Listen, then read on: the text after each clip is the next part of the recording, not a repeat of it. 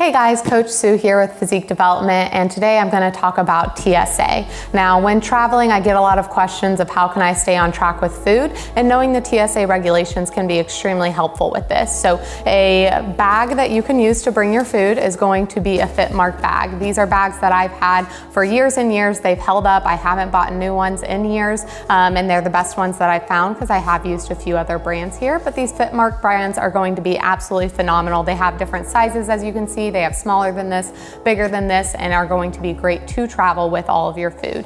Now, when it comes to TSA, the magic thing you need to think about is 3 ounces and non-liquids. So you can bring any meats, anything that you want. If it's cooked, if it's raw, whatever it may be, you can bring it. I have packed chicken breasts completely cooked. I have brought sweet potatoes, rice, all of that.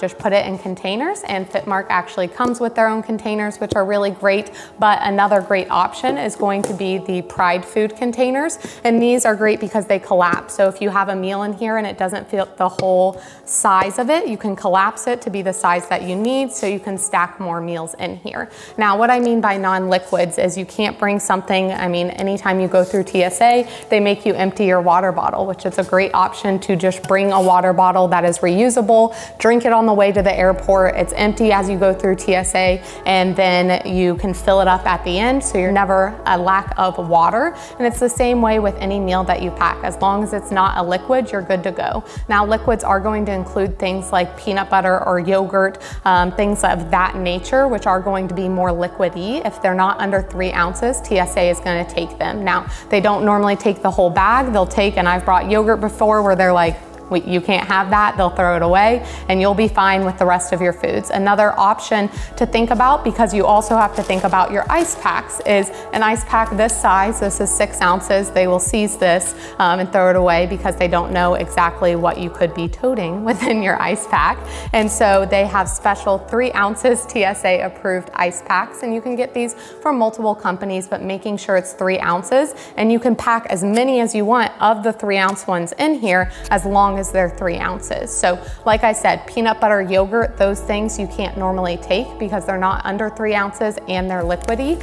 So you can take that and check it in a carry-on if you would please. I know I've taken things like ketchup in a carry-on before where I don't want to go buy a ketchup bottle. But another great thing is, as you travel, collecting some things that are going to be travel friendly. So for peanut butter, you can get little to-go packets, or they have the squeeze packets, which are going to be under 3 ounces and going to be something that you can travel with without having to buy peanut butter when you get there. Getting Smucker's jelly little packets. I got this from a hotel that we stayed at, so I don't have to bring a jelly container, and most of the time those aren't under 3 ounces either. So if you don't have an ice pack that is under 3 ounces, another great tip is being able to freeze some of your meats. So I've frozen chicken before, so I've cooked it, frozen it, and then used it as my ice pack in a bag, which is great because you're not taking up extra room with ice pack if you don't want to. Now, another thing Alex and I do when we travel, and a great thing about these, first of all, is that they do have this back slit, so you can hook it onto your luggage and set it down, and this is normally our carry-on.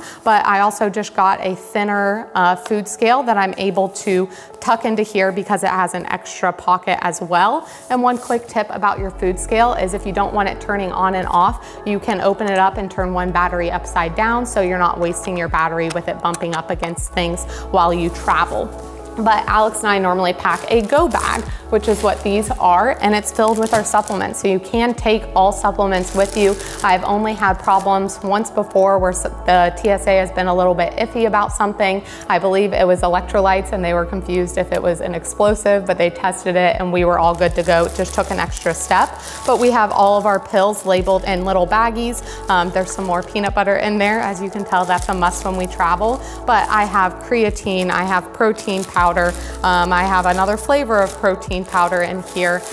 We even have oatmeal packets, which are great to travel with, pre-workouts in here, and protein bars, which are easy to travel with and great to travel with as well. You can even travel, like I said, with oatmeal or something like rice and grinds, which is going to be cream of rice. Anything powder form, it's not a liquid, you're good to travel with it. Now, if you were to make this and put it in your bag, then you couldn't take it with you. They'd probably seize it from you.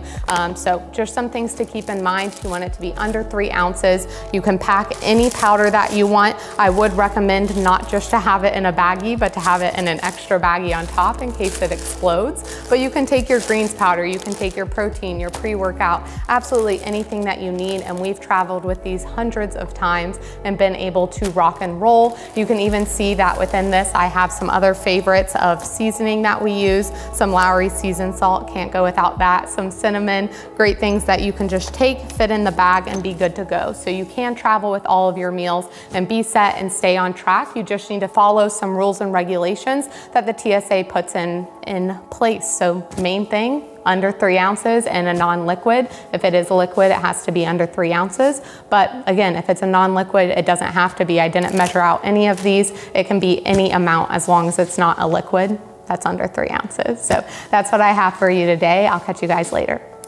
If you find yourself traveling a lot, or you're on the go, busy, can't always meal prep, or you just want to enjoy some of your favorite fast food restaurants still, I would highly suggest heading over to physiquedevelopment.com to look at any tips and tricks from us, but especially the fast food ebook that you can download for $5.